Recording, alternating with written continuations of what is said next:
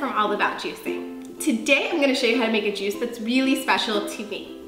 So you might not know this about me, but my mom and most of my family is from Brazil. There they make a drink, an alcoholic beverage that is called the caipirinha. It's made with sugarcane alcohol called pinga, sugar, and also limes. They mash it all up and it's a really great happy hour drink. Well, I found out a way to make it sans alcohol that's also really refreshing that you can have during happy hour any time of day. And it's so yummy, I love it. I know that you will too.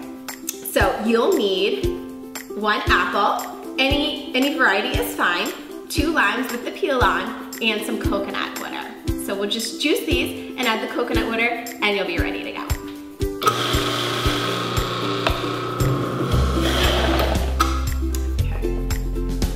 So you'll just want to pour the juice over ice and then a little bit of coconut water